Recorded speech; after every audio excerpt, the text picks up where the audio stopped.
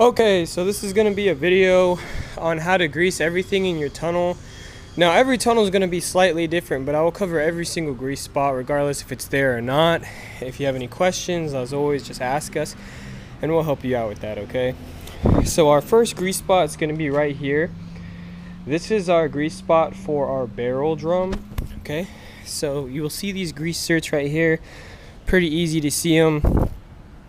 That's where you're going to want to grease, okay? As always, we always give it 2 pumps of grease. If it feels like it needs more, you can give it more. But for the most part, as you're greasing, if you feel strong resistance, you don't want to continue pumping. That means that it's full and you don't want to break the seal, okay? Now our next grease spot is going to be right in here, okay? That is our roller up fork grease zert. Okay, there's one on this side. And there's also one on this side by your roller up fork, okay? So there's going to be 2 of those for you to grease. Okay. So as you walk into the tunnel, you're going to see that every wrap has 4 grease zerts on it, okay? So it has 2 bearings, 4 grease zerts. It's going to have a grease zert right here and a grease zert right here. It's also going to have one on the top as well with 2 grease zerts on either side. That's because these don't move 360, so it needs to be greased on either side so that the grease can make its way all the way around the bearing evenly. As you see, 2 right there, and there's going to be 2 on the top as well. Okay. So our next grease spot's kind of tricky. It's going to be your mitter, okay? So every wash has at least one of these mitters, and where we're going to want to grease on this is at the top here. There's 2 grease bearings, okay? You're going to see those right there. There's a grease bearing on the very top right there on the arm, and there's a grease bearing on the shaft over there. There's 2 of them at the top of these mitters. Once you get up there, you'll see them a little better. I also have a ladder set up over here, so you're going to see a little better here in a second. So these are our tire brushes. These are going to have 10 grease bearings on them, okay? So this is our first one right here. Then there's 2 on each section of arm. So there's 1, 2 on the bottom, 1, 2, 1, 2, 1, 2, and then the final one on the end right here, okay? So that is 10 on each brush, okay? So it doesn't matter what type of brush it is, it's always going to have 10 grease bearings on them. So as you can see on this brush, we have 1, 2, 3, 4, 5, 6, 7, 8, 9, 10, okay? So once again, these big man wraps, they're always going to have their 1, 2, 3, 4, and 1, 2, and 3, 4. These are newer ones. It's probably going to be easier for you to see the grease bearing inserts, what it looks like to be a new bearing, okay? Our grill brushes are going to have a total of 6. Okay, so you got 2 and 4. Those are grease zerts, but those are 2 bearings. Once again, it's going to be either side for those. These ones have 1.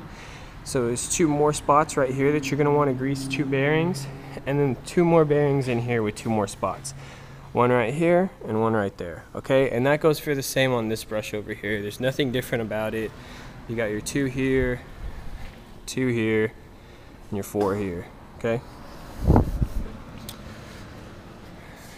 So as we come over here, our rocker brushes are going to have 2 bearings with 2 grease zerts on them, 1 at the top and an identical one at the bottom. That goes for the same on both sides, okay? So this is our top brush, obviously. There's going to be multiple spots to grease on the top brush. So the first spot that we need to grease is up here at the top, actually. You're going to see these black stoppers right here.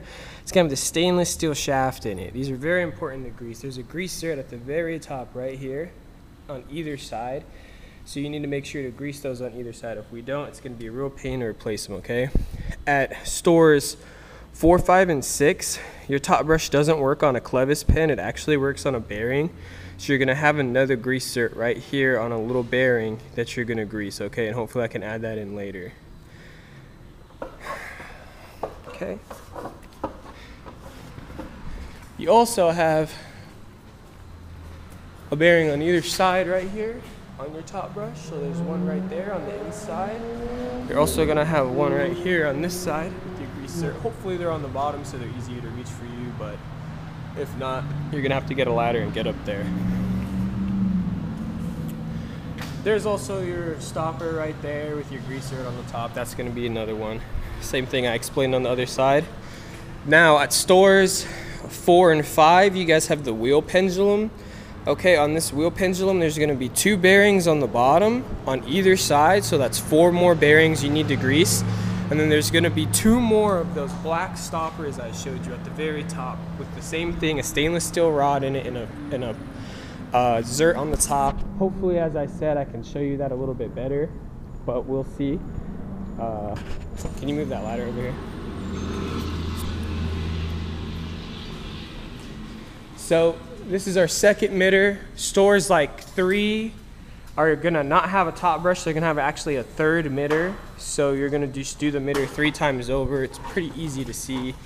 So now I'm gonna get up here and show you exactly what you're gonna be greasing, okay?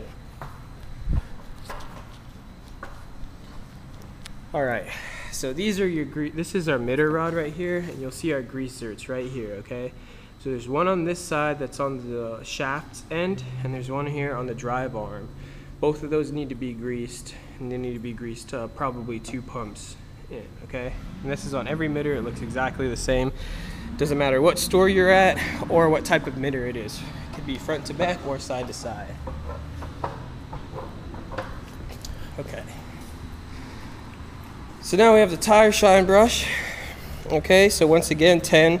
So 2, 3, 4, 5, 6, 7, 8, 9, and 10, just like every other brush I've showed you. It's identical for the other side as well. Okay.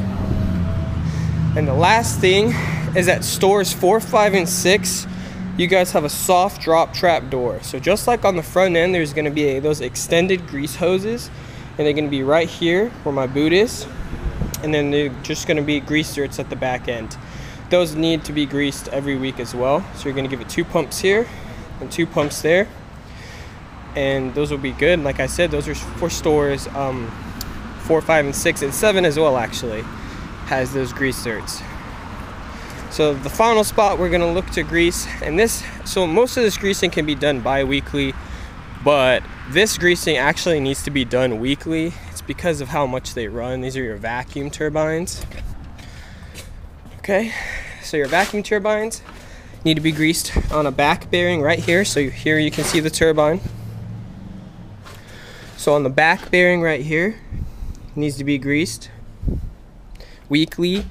This needs to be greased weekly, and this one needs to be greased weekly. You don't have to grease this one. This is an electrical motor, so it needs to be greased yearly on that zert. But these 2 right here need to be greased weekly, and as does this one right here. And same thing with this side.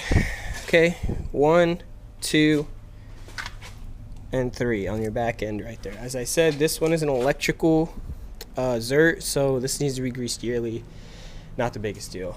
Okay, well, if you guys have any questions, as always, please let me know, and hope you have a good day.